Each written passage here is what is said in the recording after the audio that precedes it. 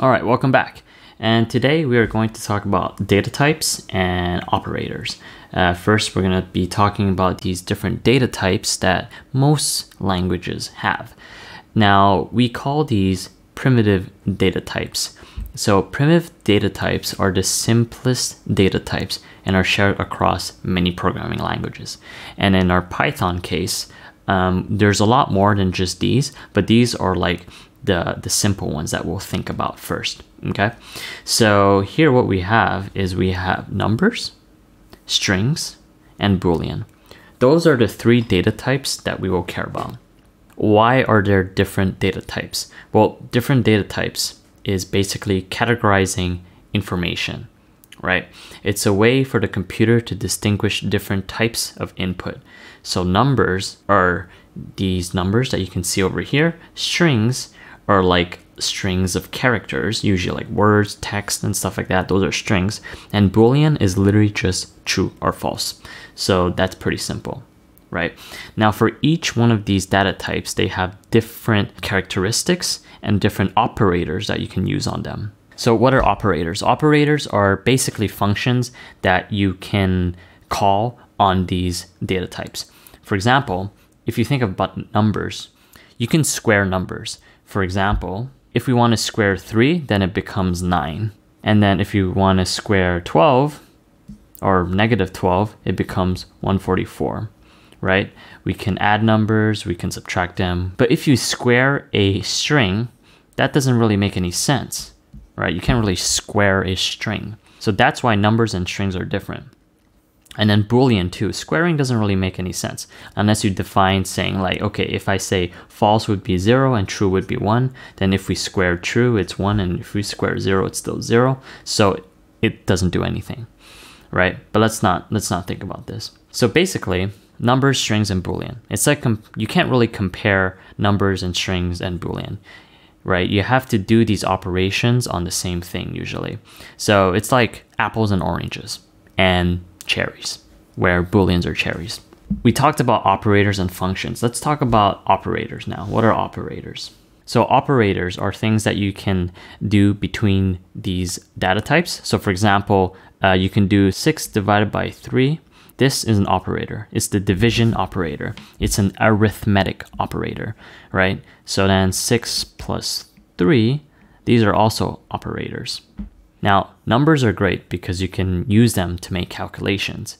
You can't really add strings, right? For example, hello, and then if you add sup, then it doesn't necessarily mean the same thing as the numbers. We'll get into that soon later. But for now, we'll talk about other operations. There's also 6 minus 3, the minus operator. You know what that does, it subtracts. You got multiplication, which is defined by the star. And then you also have maybe modulo, which is kind of the opposite of division, where the division you get the quotient and the modulo you get the remainder. So this should be like a 0. These are what we call arithmetic operators. We also have something called comparison operator. And you should know these. These are smaller than, greater than, equal, smaller than or equal, bigger or equal. These are comparison operators, and the output is actually a Boolean, which we will talk about now. So you see numbers, if you add them together, they become another number. If you do like 6, is it smaller than 3? That's a no. You're going to get something called a Boolean. You're going to get either true or false. And in here, you'll get false. So what are the operators for Boolean? The most common ones are and, or, and not. So these are the 3 operators, and what we're going to do is we're going to look at the code and see how this works. So we're going to be using numbers and Booleans now. All right, now we're back to our REPL, and now we are going to play around with these operators. We've already seen these arithmetic operators, right? They're quite self-explanatory. 6 divided by 3, 3 multiplied by that, 4 modulo 2, right? So we know we have that. But then we also learned about comparison operators. Like, is 4 bigger than 5? It should be false. It's false. But what if you have this or this? What is it going to get us? It's going to give us Oops, so I made an error. It says invalid syntax. So maybe it's not the right operator. Let's try something else. Okay, so now this or that, and then it's going to give me true. Why did it give me true? Because like the language says, it becomes true if one of them is true, right? So 4 is bigger than 5, that's not true, but 3 smaller than 4, that is true. So what essentially happened was false or true. And then because of that, it becomes true. What if it was an and?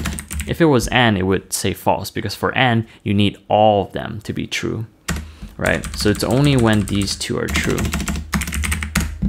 So what happens if I do not? What does not do? It actually just does the opposite. Like imagine if it were going to be true, and then it's just going to be the opposite, and it's going to turn false. So those are the operators for Booleans, and they're going to be really, really powerful when we talk about control flow. You know, how does a computer decide what to do? Well, you give it rules. You say stuff like, if 4 is bigger than 2, or like you say, if your age is bigger than 18, you can go to the casino. If your age is smaller than 18, then you cannot go. Like programs do that. And then you're going to be using these Booleans to determine which code path you want to go. We'll talk more about that in the next course. Now let's talk about strings. So for strings, what strings are anything that are between double quotes or single quotes, like hello, you know, or sup, right? Let's look back at our other page. As you can see, we got hello, 3. So this might be confusing. You might think, oh, this is definitely a number. Yes, it's a number, but because there are quotes around it, it's actually a string. So if you do like quotes 3 and then you add like 4, it's not going to give you 7. It's actually going to give you the string. So soccer, Python, right? This is a single quote. We're just going to learn about one operator for now, because we're just learning the most common ones. For now, let's learn about the plus. What would happen if you do hello plus sup together? If you don't know, why don't we just try it out? So we wanted to add hello plus sup. What would that give us? So it seems like it just concatenates the string. Concatenating means just sticking the strings together, right? You can try this. Maybe double quotes this time. So one of them is double quote, one of them is single quote. Does it matter? It doesn't matter. There are nuances between those two, but we're not going to cover that for now. So as you can see, what if we want to add a string like hello to a number? Does that work? No, it doesn't, because you can't concatenate a string with an int, right? This operation is only for strings. So, okay, what about 4 plus 4? It doesn't work, because the first one is a string and the second 4 is actually a number. So what would happen if you add 3 plus 4? Is it 7? No, it's not. It's going to be 34, because it's literally just characters. They don't represent it as numbers here. So those are strings. Now you might be wondering, why is it called string? Well, it's actually quite simple. It's a string of characters or string of symbols. So technically a string is just a bunch of character, like A plus G for A. Like these are 3 characters and they're strung together into a string, right? Like let's give it a variable name, my string, right? You can call it whatever you want because these are variable names. And then if you output my string, what would it give you? G4A. Yeah. Now strings are pretty important because they're here to display data that uses text or symbol, like printing our name to the screen, which allows us to create text on our program. It's useful because it's human readable. We are humans. We don't just look at numbers. We look at text. We have languages. So for example, on a website, the words you see are part of a string. So this is what you can do with strings. There's actually a lot of other things you can do. I'm just going to give you a little hint now. Right? You're not going to learn this right here, but you could see that it does something. Now, if you're curious, you can always look around. You're going to eventually learn this in my course, but I just want to tell you that the way I want you guys to learn, you are free to check other things on the internet and what else you can do, because the process of programming and software engineering does not limit to what we teach you. Usually, when you learn one thing, you don't learn every possibility. That's not the point of programming. You learn about what is possible and the fundamentals, and then everything else you can just search for it. A good software engineer knows how to search well on the internet. Like for example, if I want to know how do I subtract a string from another string, you can just Google subtract string from another string Python. I might not know on the top of my head, but that doesn't matter. It's the fact that I know that an answer exists that I can look at. There's no shame in looking on the internet. There's no shame on using Stack Overflow. We have these resources for a reason. This is why we can work very fast. So you can make sure that whenever you go on Stack Overflow or you read about a tutorial, read it thoroughly and understand what they're saying and if it's the same problem for you. So you can see here what they do is that they see if the string is inside this string and then they're going to replace it by nothing. And then you're going to be like, wait, what is this command? Or what is this command? Replace. I've never seen that before. Well, then you can say Python string replace. What is it? And then there you go. There's like a bunch of resources that tells you what to do. I want you guys to keep in mind that you can search things, and I actually encourage you guys to search things and learn beyond the course, because that way you learn how to learn by yourself. That is the whole point of teaching you fundamentals, is to give you tools to do more than what you're taught. So now you know how to manipulate strings and numbers and booleans. So remember, there's a lot of things you can do, and let's try a simple thing right now. Like, what do you think would happen if I print a string and then you add like a number and then another string? Do you think that would work given what we did before? No, because like I said, this the 4 is an integer, it's not a string. I'm going to teach you a little something funky.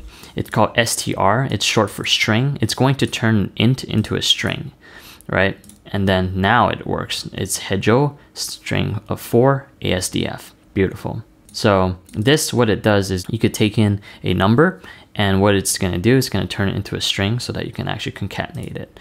Now, one more thing I want to teach you is a command called type.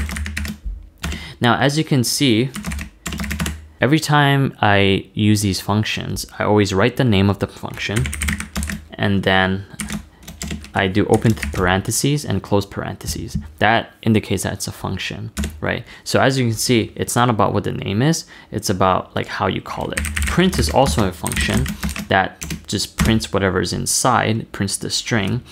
And then type, what it does is it tells you what kind of type it is. So if I put 3, it's going to tell you it's an integer. If I do 3 with, if I do 3 with quotes, it's going to say it's a string. str means string.